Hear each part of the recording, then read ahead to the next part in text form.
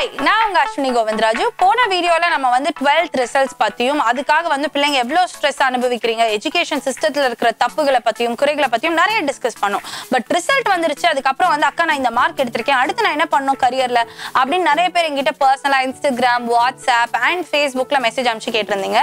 உங்களுடைய இன்புட்ஸ் வாங்கி உங்களோட பேஷனும் உங்களுடைய கோட்பாடுகளும் உங்களுடைய ஆசைகளையும் ஒரு கோட்பாட்டுல நிறுத்தி உங்களுக்கு எந்த விஷயத்தை பண்ணா ரொம்ப வந்து முழு மனசா ஒரு full fledged career நீங்க எடுத்துக்க முடியும்ன்றத வச்சு நான் பல பேருக்கு சஜஷன் சொன்னேன். அப்ப சில பேர் வந்து ரொம்ப frequent அக்கா எனக்கு ரிசர்ச் ஃபீல்ட்ல போணும், எனக்கு வந்து இன்னோவேஷன் ஃபீல்ட்ல போணும், எனக்கு வந்து டெக்னாலஜி வந்து இன்னும் பயங்கரமா டெவலப் பண்ணணும் அப்படினா நிறைய பேர் கேட்டாங்க. அப்ப அவங்க எல்லாருக்குமே வந்து நான் சஜஸ்ட் பண்ண ஒரு career ஆப்ஷன் என்னன்னு பாத்தீங்கன்னா இன்ஜினியரிங்.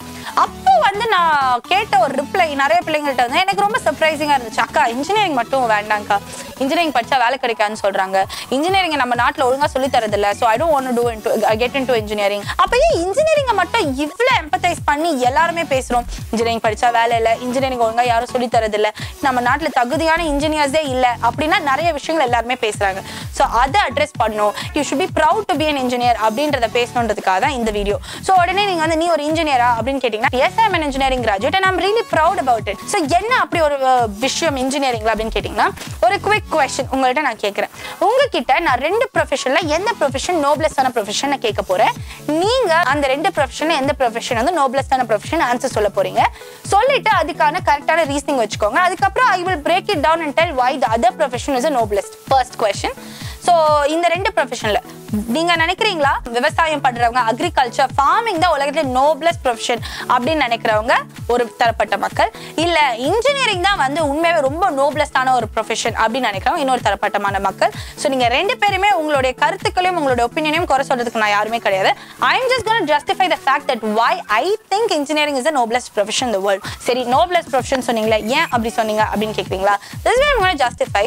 ஒரு விவசாயி ஒரு மருத்துவத்துல ஒரு மாற்றத்தை கொண்டு வர முடியாது, ஒரு மருத்துவர் ஒரு லா இண்டஸ்ட்ரியில ஒரு மாற்றத்தை கொண்டு வர முடியாது, ஒரு அட்வொகேட் வந்து ஒரு விவசாயத்துல ஒரு மாற்றத்தை கொண்டு வர முடியாது. ஆனா ஒரு இன்ஜினியர் மட்டும்தான் உங்களுக்கும் எனக்கும் தெரியாம நம்ம எல்லாரோட வாழ்க்கையும் தொட்டு நம்ம எல்லாரோட வாழ்க்கையும் இன்னொரு லெவலுக்கு எடுத்துட்டு போய் அதை ஈஸியாக்கி நாளைய ஜெனரேஷனுக்கு அதாவது வரப்போற தலைமுறையினருக்கு வாழ்க்கை இன்னும் ஈஸியாக்கி அவங்களுக்கு ஒரு வாழ்க்கையை பரிசா கொடுத்துட்டு இருக்காங்க இன்ஜினியர்ஸ் மட்டும்தான். இதனாலதான் சொல்றேன் உலகத்திலே noblest of all profession R engineers. In fact நான் இப்போ இன்னொரு விஷயம் சொல்லணும், விவசாயம் தான் வந்து நோபலஸ்டான ப்ரொஃபஷன் அப்படின்னு சொல்றவங்கள்ட்ட நான் ஒரு क्वेश्चन முன் வைக்க போறேன். நம்மளுடைய இப்போ இருக்க ஜெனரேஷன் பாத்தீங்கன்னா இமோஷனலா ஒரு காஸோடயோ ஒரு ப்ராப்ளமோடயோ அட்டாச் ஆயிடுறோம். ஆனா அதோட ரூட் காஸ் அனாலிசிஸ் நம்ம பண்றது இல்ல. இப்போ நான் உங்ககிட்ட கேட்க போறேன், ஜப்பான் எடுத்துக்கோங்க, அது வந்து one of the most developed country இந்த வேர்ல்டுன்னு சொல்றோம். ஜப்பானோட சைஸ் வந்து நம்ம இந்தியாவோட கம்பேர் பண்ணோம்னா நாட் ஈவன் 1/10 அப்படின்னு சொல்றாங்க. ஜப்பான்ல இரண்டாம் உலக போருக்கு அப்புறம் ஜப்பான்ல என்ன நடந்துச்சு நம்ம எல்லாருக்குமே தெரியும். It took world's 2 most powerful nuclear weapons of the எரா, அதாவது ஹிரோஷிமா நாகசாக்கில 2 மிகப்பெரிய நியூக்ளியர் பாம்ஸ் வந்து அமெரிக்கா போட்டாங்க. இப்போ கூட சொல்றாங்க ஜப்பானோட சாயில் எடுத்து நீங்க சாயில் டெஸ்ட் பண்ணீங்கன்னா அதுல ரேடியோ ஆக்டிவ் ஐசோடோப்ஸ் இருக்கு அப்படின்னு, அதாவது புல் பூண்டு கூட விளையறதுக்கு தகுதி இல்லாத ஒரு மண்ணு அப்படின்னு சொல்லலாம். அப்போ எப்படி ஜப்பான்ல ஃபார்மிங்ல நம்ம இந்தியாக்கு ஈக்குவலன்னு சொல்ல முடியாது, ஆனா ஓரளவுக்காவது வேர்ல்ட் மார்க்கெட்ல ஜப்பான்ல ஃபார்மர்ஸ் இந்த அளவுக்கு ஒரு அவல நிலையை சந்திக்காம, இந்தியால ஃபார்மர்ஸ் ரொம்ப கஷ்டப்படுறாங்க, அவங்க அளவுக்கு அவங்க ஊர் ஃபார்மர்ஸ் கஷ்டப்படாம, இன்ஃபேக்ட் அங்க இருக்கிற டாப் பியூரோக்ராட்ஸ்ல பணக்காரர்கள் லிஸ்ட்ல யார் இருக்காங்க அப்படின்னு பாத்தீங்கன்னா விவசாயிங்க தான் இருக்காங்க. How is this possible? சரி ஜப்பானோட கதையை ஒரு பக்கம் வச்சுட்டு நாம வந்து வெஸ்டர்ன் கண்ட்ரீஸ் வருவோமே. அமெரிக்கால பாத்தீங்கன்னா வந்து மிகப்பெரிய பணக்காரர்கள் யாரு, அங்க இருக்கிற சாஃப்ட்வேர் கம்பெனி ஓனர்ஸ் அப்படின்னு பாத்தீங்கன்னா இல்ல, அங்கேயும் விவசாயிகள் தான் பணக்காரங்களா இருக்காங்க. அப்போ அந்த ஊர்லயும் இந்த ஊர்லயும் விவசாயம்ன்றது ஒரே ப்ரொஃபஷன் தான், விவசாயிங்கன்றவங்க ஒரே ப்ரொஃபஷனை செய்யறவங்க தான். ஆனா எப்படி ஒரு ஊர்ல விவசாயிங்க இவ்ளோ கஷ்டத்தையும் இவ்ளோ அவல நிலைமையிலும் இருக்காங்க, இன்னொரு இடத்துல விவசாயிகள் இவ்ளோ வந்து ஃப்ளரிஷ் ஆயிருக்காங்க அப்படின்னு பாத்தீங்கன்னா அங்க தோத்து போனது நம்மளோட இன்ஜினியர்ஸும் டெக்னாலஜியை கொண்டு போய் சேர்க்க வேண்டியவங்கள தான். என்ன ப்ராப்ளம் அப்படின்னு கேட்டீங்களா, இப்போ 100 வருஷத்துக்கு முன்னாடி எப்படி ஒரு மெசேஜை வந்து சர்பாஸ் பண்ணிட்டு இருந்தாங்க, இல்ல ஒருத்தவங்கள்ட்ட கம்யூனிகேட் பண்ணிட்டு இருந்தாங்க, புறாவோட கால்ல வந்து ஒரு கயிறை கட்டி தூது அனுப்புவாங்க. அதுக்கப்புறம் ஒரு 50 வருஷம் கழிச்சு எப்படி எவல்யூஷன் ஆச்சு, டெலிகிராஃப் அனுப்பிச்சாங்க. அதுக்கப்புறம் ஒரு 50 வருஷம் கழிச்சு டெலிஃபோன் வந்துச்சு. அதுக்கப்புறம் ஒரு 50 வருஷம் இப்படி பரிணாம வளர்ச்சியில ஒவ்வொரு விஷயமே எவல்யூஷன் ஆகி வந்துட்டே தான் இருந்திருக்கு. ஆனா நம்ம ஊர்ல மட்டும்தான் விவசாயம்ன்ற ஒரு விஷயம் 100 வருஷத்துக்கு முன்னாடியும் ஏறு கலப்பையை வச்சு ஏறு பூட்டி தான் விவசாயம் பண்ணாங்க, இப்பவும் ஏறு கலப்பையை வச்சு ஏறு பூட்டி தான் விவசாயம் பண்ணிட்டு பண்ணிட்டு இருக்காங்க. அப்போ ப்ராப்ளம் நம்ம ஊர்ல தான். நீங்க அமெரிக்கால போய் பாருங்களேன், ட்ரோன்ஸ் எதுக்கு யூஸ் பண்றாங்க? நம்ம ஊர்ல வந்து ஒரு பிக் ஃபேட் இந்தியன் வெட்டிங் அப்படின்னா போட்டோ எடுக்கிறதுக்கு ட்ரோன்ஸ் வச்சு போட்டோ எடுத்துட்டு இருக்கோம். அமெரிக்கால விதை நெல்ல தூவுறதே பாத்தீங்கன்னா ட்ரோன்ஸ் தான். ஒரு சாயில டெஸ்ட் பண்ணி அங்க எந்த விதமான கிராப் வளரும், எந்த விதமான கிராப் வளராது, அதாவது அதே மாதிரி இந்த இடத்துல மழை வருமா வராதா, அதுக்கான கிராப்பை விதைக்கணுமா விதைக்க கூடாதா, இத மாதிரியான எல்லா ரிசர்ச்சும் பண்ணிட்டு தான் ஒரு விவசாயி அங்க விதை விதைக்கிறதுக்கே இறங்கலாம். ஆனா நம்ம ஊர்ல மட்டும்தான் நம்ம விவசாயிங்க இப்போ வந்து மண்ணை பார்த்து அதை ஊதி தண்ணி வருமா வராதா, மழை வருமா வராதா, இப்போ வந்து எருதுல பூட்டி தான் வந்து விதைக்கிறாங்க. அப்போ தப்பு பண்ணதும் எந்த ஒரு இடத்துல எந்த ஒரு விஷயம் வந்து மிஸ் ஆச்சுன்னு பாத்தீங்கன்னா இன்ஜினியர்ஸ் தான். சோ இப்போ நம்ம இன்ஜினியர்ஸ் தப்பு பண்ணாங்கன்னு சொல்லல. நம்ம இந்தியா சுதந்திரம் வாங்கினதுக்கு அப்புறமா நம்ம தமிழ்நாட்டுல எத்தனை இலைகள் கட்டிட்டோம். கர்நாடகா நமக்கு காவிரி தண்ணி கொடுக்க மாட்டாங்கன்னு பிரச்சனை பண்றோம். ஆனா இருக்கிற எத்தனை வாட்டர் பாடிஸை ப்ரிசர்வ் பண்றதுக்கான மெத்தடாலஜிஸும் அதுக்கான டெக்னாலஜியும் நம்ம யூஸ் பண்ணோம்.